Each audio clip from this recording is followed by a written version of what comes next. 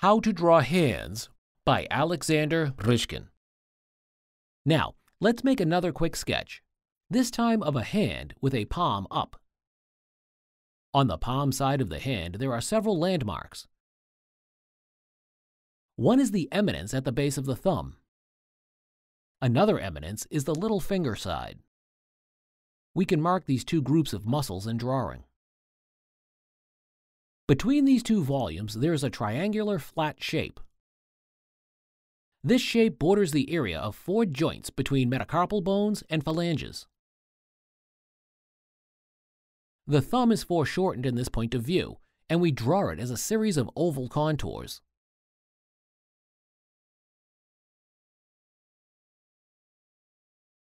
Fingers are also seen in perspective. That is why it is better to use contours here as well. This is especially critical for the little finger, which is foreshortened greatly. If we draw a little finger as an outline, it would look very strange. Therefore, we use contours, describing every joint as a cross-section. Such cross-sections are overlapping each other.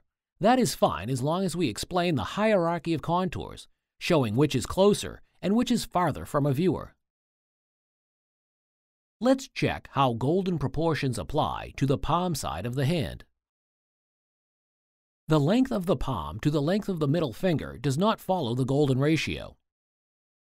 However, the length of the index finger fits this proportion perfectly. The golden proportion is in place for the palm and the middle finger without the nail part of the third phalange. There is one thing you need to know about the dimension of the hand. Its length is not the same when it is flexed as when it is extended. The difference in length is because of the wrist, which has its length as well.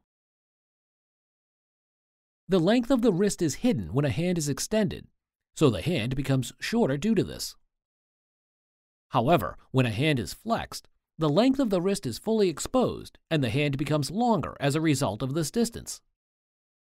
So, a flexed hand is longer and an extended hand is shorter.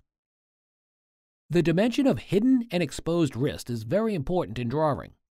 Knowing this information will help you to avoid junior mistakes when drawing flexed and extended hands.